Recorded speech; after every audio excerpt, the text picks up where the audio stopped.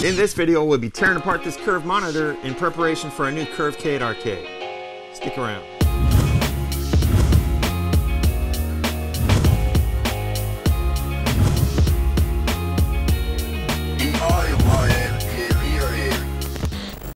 Welcome back. In the previous Curvecade video project, you may have noticed that that thing is custom from the ground up. Just about every component and aspect of that design was designed from scratch, with the exception of a few things. Obviously, the low-level components like the monitor, the controls, the buttons, and things like that, those were pretty stock. And to get there, I went through a lot of research to maybe I look for those panels, those individual components, so that I could purchase them and use them at a low level and be able to customize the environment. But that doesn't always work out. In this case, I've used the Samsung monitors and their core components as part of that design. So that makes the Curvecade design critically, I guess, associated to that Samsung product. So if they change their design, then I'm kind of screwed and I need to adjust it. But that said, a lot of people have asked, how do I fit that monitor in such a small enclosure and those sort of questions. So to address that, today we're going to be looking at the 27-inch Samsung curved monitor. This is a 1000R, which is twice as curved as the previous Curvecade monitor. So this will have a lot better form factor. And I'm going to show you how to tear this apart, how we get to those components, and how we use them in the design of the next generation Curvecade, or whatever project you may be working on. So there's a few steps. We're going to start with unboxing this and tearing it apart, and it's easier than you think, so stick around. So first thing we had to do is open up the monitor, obviously get out the base, got a couple screws, and then take out the main monitor. Now you can see this monitor, if we use the entire enclosure, it's thicker than the actual Curvecade. So there's no way that that's going to happen. So first thing I need to do is, you notice there's no screws on this monitor at all, and it's not symmetrical. So using a small flathead screwdriver, slowly pull apart this bezel and kind of work the seams, finding the snap fit clips. And generally you'll find with the parts that want to give, the seams that want to give, and then just finesse them until they come apart. I was working the bottom for a while, and there are some sensitive areas on the monitors on how the LCDs connect to the circuit board, so you need to be careful if you are sticking a metal pry bar into these seams. But basically searching for the clips, searching for what's holding it together. I think there was about 6 clips on each side of this monitor bezel, and just kind of worked my way around. When it felt like I was making progress, continue to look for that pattern of where the clips would be. Flip it over and then work on the top. Doing the same thing, finding the clips, just applying pressure subtly until it just snaps off. There you are. These monitors have little to no hardware at all. Everything's snap fit. You see those nice ported speakers there, those come off, and they're components that are just plugged into the circuit board. You can easily use those. Those may have better sound than the speakers I had planned on using. And then everything's just plug and play, just disconnect it. That rear connection bezel has a little interface that comes right off. We can throw that away. Monitor bezel's all good. And the cool thing about these Samsungs, they have these little D-pads for configuring the display, which is really nice and easy to integrate. Again, the speakers are ported. Nice little 3-inch rectangular with a port. So they should have good bass, good sound, as you would assume from a TV has to be pretty loud. That D-pad just unplugs, and then we're good to go. You see, that's a minimal component. Obviously, we could work to take off that remaining black bezel, and these are the driver boards that you need to be careful about. Then with the monitor good to go, next we need to model it in Fusion 360. Before we get too far, electronic projects always start with good circuit designs, and for that I rely on Altium Designer.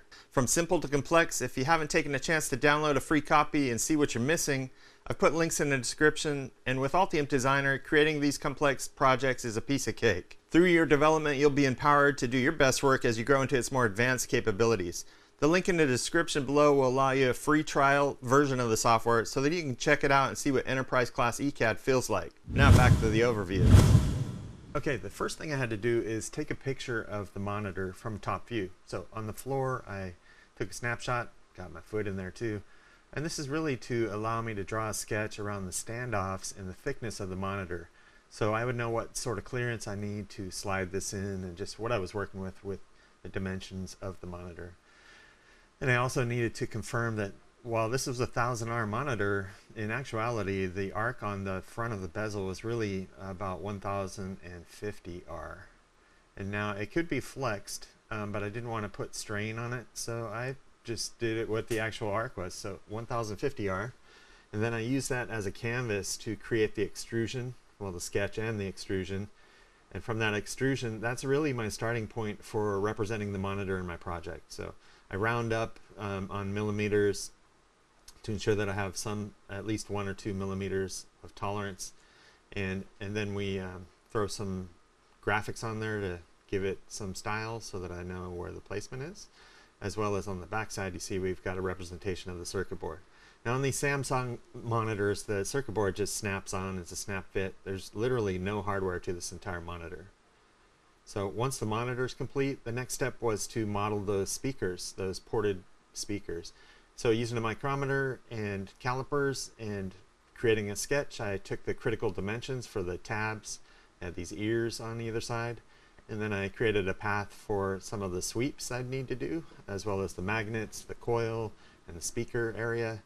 And then I used the same sketch to just do a bunch of extrusions, starting with the magnets, and then the ears or the tabs, which is a 3 millimeter thickness, and then the main body of the speaker enclosure. Created the coil on the speaker, and then ran a sweep for the ported tube there.